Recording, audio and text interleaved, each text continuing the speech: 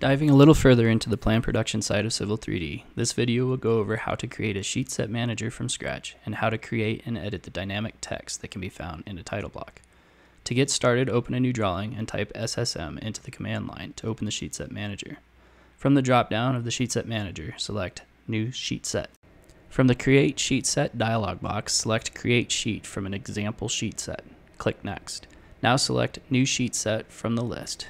Click Next. Name the sheet set, select where to store the sheet set, click Next. Now click Finish. A new blank sheet set has been created. Once you have finished setting up a sheet set for your title block, you can use the blank sheet set as a template for other drawings.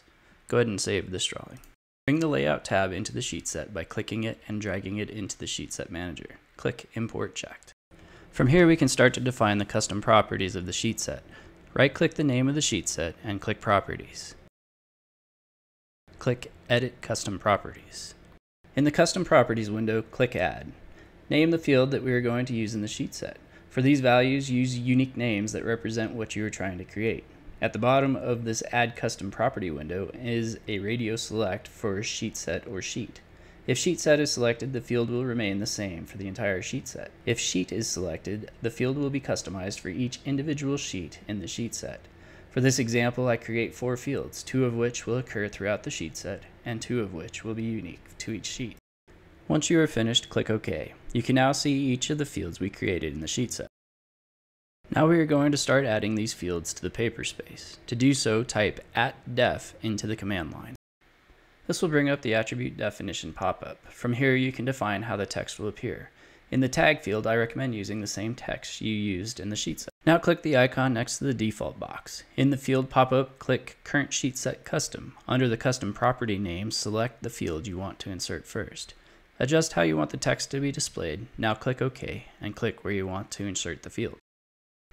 Follow these same steps to add the remainder of the fields. To insert the sheet-specific fields, from the field dialog box, click Current Sheet Custom and select the field from the Custom Property Name dropdown. I'm using a polyline to evenly space each of these fields. After all of the fields are set up, you can now start giving the fields names. To name the sheet set values, right-click the sheet set name, click Properties and navigate to the fields. Fill in the correct information. To fill in the sheet custom fields, right-click the sheet that is in the sheet set manager and click Properties. Again, fill in the correct information for each of the fields. Now click OK. You will notice that the names of the fields do not change after you have done this. That is because these fields need to be in a block for them to work correctly. Select each of the fields and type block into the command line. Give the block a name and click OK. Click OK again to close the Edit Attributes dialog box. To show how the different fields work, I am going to make a copy of this sheet and bring it into the sheet set. Now I adjust the new sheets fields. As you can see, the bottom 2 fields of each of these sheets is now different. The fields that are set up for the sheet set remain the same throughout each of the sheets. Now I'm going to show you what you need to do to make edits to the attribute definitions.